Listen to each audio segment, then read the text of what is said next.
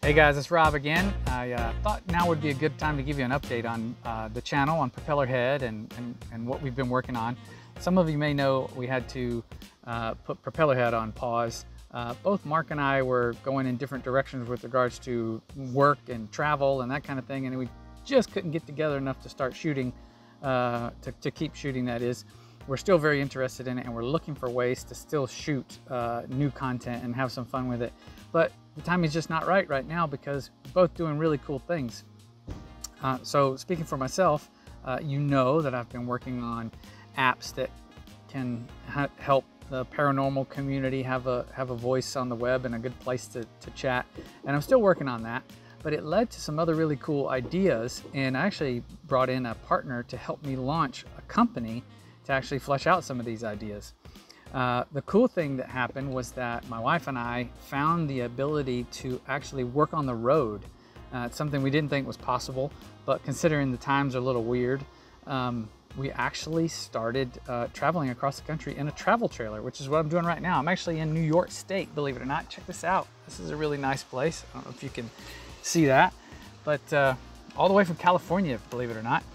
And I've had some really interesting places to visit, learned a lot of things along the way, but continuing to work on the business. So this has been great. So I hope it's interesting enough for you guys to follow along with. Understand if it isn't, but I'm still working for you. So what I wanted to do today was show you how to sign up for the latest app we have, but let you know I'm still not letting go of the idea of Propellerhead and the channel. In fact, on the trip, on the way across country, I actually did stop in Roswell. Check it out. That's pretty fun. And met the aliens there, of course. That was in the Roswell, in the museum there. And also, I went through Pascagoula. I don't know if you guys know the case of Charles Hickson and Calvin Parker, but look up Pascagoula if you don't know that one. It's super cool abduction story, and it's probably one of the best documented ones besides Betty and Barney Hill. In fact, there's an audio recording they just released of the guys in the sheriff's office in Pascagoula, and I thought I would show you this on the map. You might get a kick out of this. This is actually where Calvin said it happened. Not something you knew before. It's not been shared very often, but this is the stop where they were fishing on the night that it happened in Pascagoula, and I'll show you where this is so that you can look it up yourself. But it's right near the bridge, and I'm going to zoom out here so you can see it. It's on the Pascagoula River right there, and I'll switch it over into this mode so you can see. What is that? Denny Ave. That's Highway 90. So it's right next to Highway 90 where the Pascagoula River comes in, and that's where the guys were. So I actually went right by there and was able to take a look at that place. And you know, it's been a long time, so it's hard to make anything of it, but it was still cool to be able to go there. So there's lots of other things I've checked out, but nothing where I have new content for you just yet. So let me move on to telling you a little bit about Dryft. So the cool thing about Dryft, which is the new app we have, is that it's kind of like Linktree. It's a place where you can put all of your links in one place, but it goes one step beyond that, in that our idea is that you never lose a contact. So you never lose your audience. So starting here on the homepage, one of the cool things about Dryft is that it's not just a place to share your links. You also can save contacts. You save the people that you follow into your contact list, and whenever they make an update, you automatically have it. So you never lose contact with where people have gone. If they change platforms or add something new, you automatically have that information, and you never lose it as long as they continue to use Dryft. And the same thing goes for people who follow you. As you move around or change your links, you can actually update people and send out a notice to let them know. So this is why Dryft is a place where you can actually find people. You can actually look up people to follow on Dryft based off of keywords that are trending or tags that they use. So that's something that's different than those other platforms.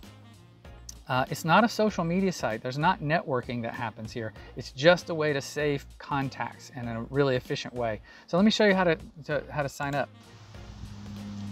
So my computer's running on obviously slow internet these days, being out in a campground. So bear with me if we have some slow refreshes. I'll try to speed it up. In any case, here we are at the sign up page. Now you can use your own name, and that will be something that is already then in place. People will see that, but we're gonna automatically derive what your initial Dryft link is gonna be from this. So if you'd rather start out with putting in a name that you wanna use, like let's say I might use Rob Dryft or something like that. You can use that as well, and it will try to use that as your initial Dryft link. So it just saves a step. What I'll do right now is I'll go ahead and use, I'll use Rob Dryft and see what we get with that. Now I'm gonna put in my email. Got to use an email in order to sign up. And a password. Let me keep it simple. Don't guess it. And then an invite code. And I told you what you could use for a short time. This code is going to expire after a while, but if you want to use it to sign up, you still can, and it's going to give you pro lifetime. So if you see this video, I'm gonna hit sign up, and it's gonna go through the process of actually signing me up and also creating a QR code that links to my Dryft link. So it takes just a minute for that to work.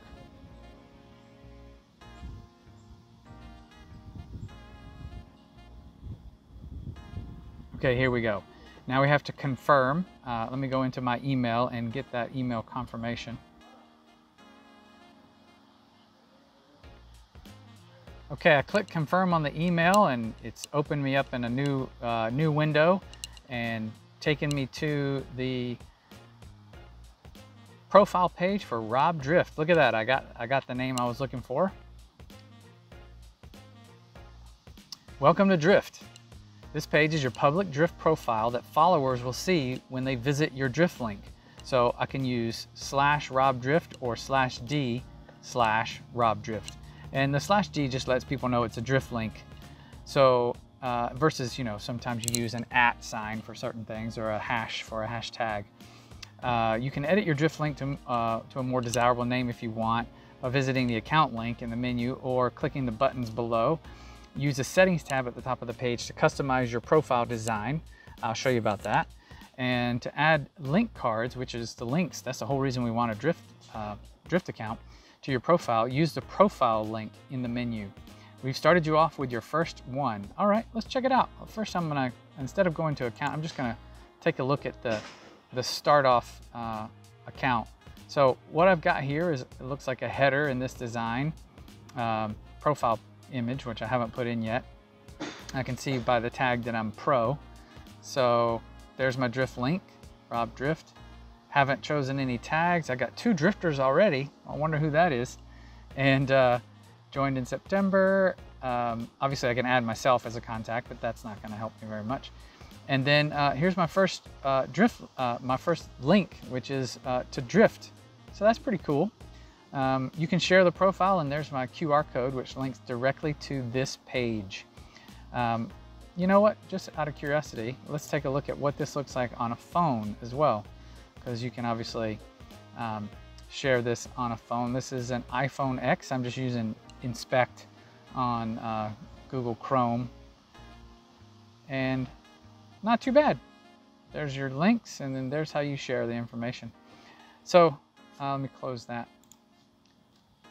So we've signed in. I'm gonna just go one more step and then show you what you've got here as far as being able to create a link, and then I'll leave it at that, and I'll save the rest for another video. So let's switch over to account, and let's say I want to change my Dryft link. All right, so here's my information on my account page. There's more info that I could add. Oh, there's who I drift and drifters. We'll take a look at that later. There's analytics we can use. All right, I'm on the VIP plan. That's cool. Doesn't expire. Haven't used any groups, but just the unassigned. That's cool. There's my notifications. So let's see here. I'm going to change Rob Dryft to something else. So let me edit that.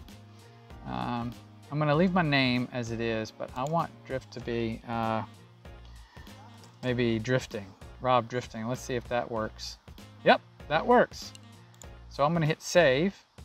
That's gonna create a new QR code for me and then change my link. So I don't know if you guys noticed, but now I'm on Rob drifting. So that's pretty cool. I've changed my link there. Just remember that any links that you have created, that you've shared, that were going to the old Dryft link will now be broken. They won't be able to find you.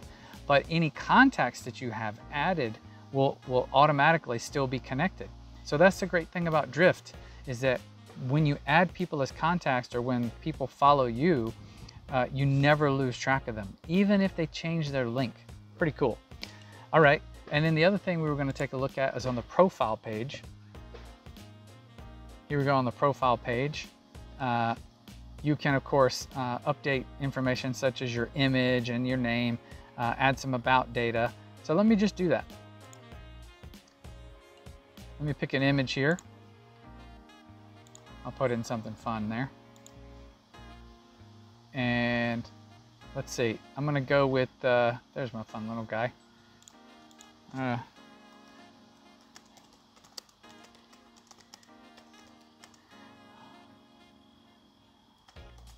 right. And then what tags am I interested in? Oh, look, check it out. I'm gonna go with maybe development and I don't know, entrepreneur. Yeah, let's go with that one. I'll stick with those two for right now. Yep. And of course I can view my profile again if I want to. And now let me add a card. So let's add a link card. And I will add, let's see, maybe my Instagram. Let me add Instagram to that. So popping over to adding a link card. Now the cool thing about this is you can choose to use something that's already in the list, or you can just customize it yourself. So we try to give you a little bit of an idea of what you're going to be creating by showing you an icon that kind of represents what the contact card looks like. I mean, what the link card looks like. So there's some custom ones you can do where you can set things up for yourself. Just to make it easy, I'm just going to go ahead and search for Instagram, which is right there, and click it. Now you could link to Instagram from another card type if you want. You can set it up however you like. I'm just using Instagram because it automatically has the icon there and that kind of thing. So I'm going to call this Hot Takes on Insta. And then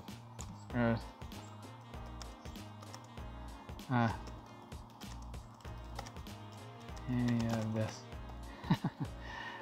Just adding a couple of pieces of info here. And you can see I'm updating in the card. So that's what my card's going to look like. That's pretty cool. Now, if people knew me as a different icon on Instagram, I could actually choose that here. We don't yet have the ability to grab it right from Instagram. We are going to be adding that in the future.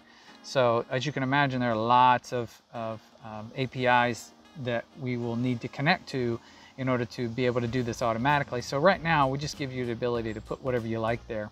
Just remember, if you update your avatar on your social media site, you might want to update it here so that people make that connection.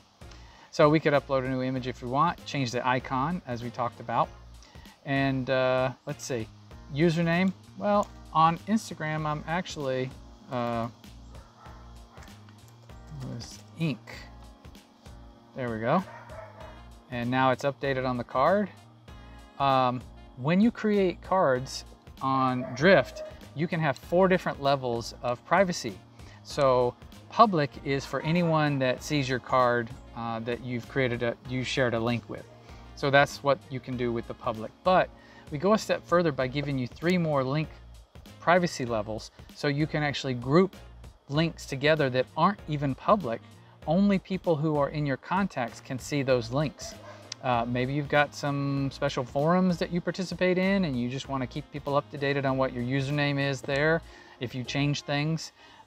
This is totally up to you. We just wanted to give you the flexibility to do that. So, well, we name those different privacy levels: friends, business, and private, but really just think of it as 3 other groups that you can use to group your contacts into, so that you have those different levels of privacy.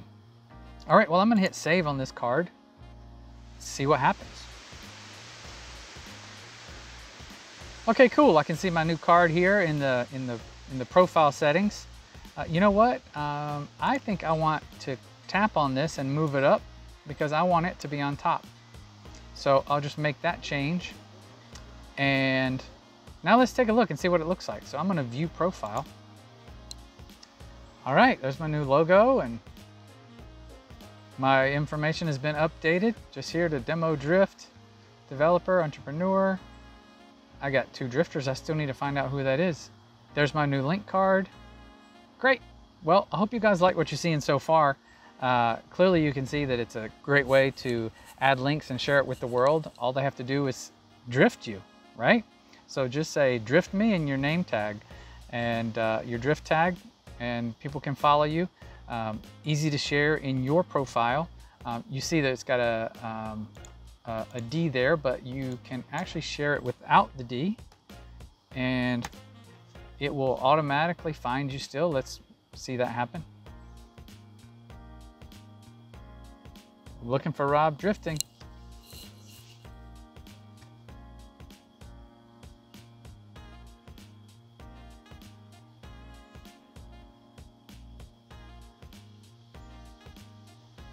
And there you go.